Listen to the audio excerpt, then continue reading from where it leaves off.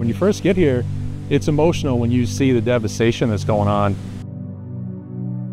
You're coming up the highway and you don't think too much of it, and then you start seeing, like, there's a house up against a bridge.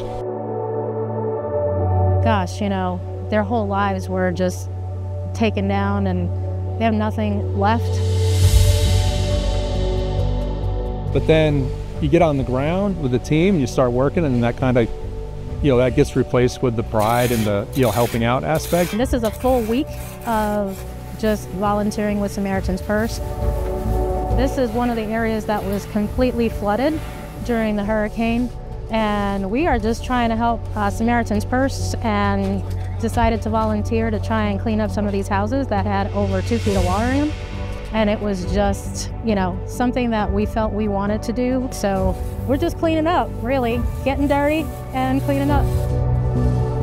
We're here for them, and we're here to help provide as much comfort as we can throughout these tough times. That's part of who we are, part of our behaviors, our mission, our values, all of that.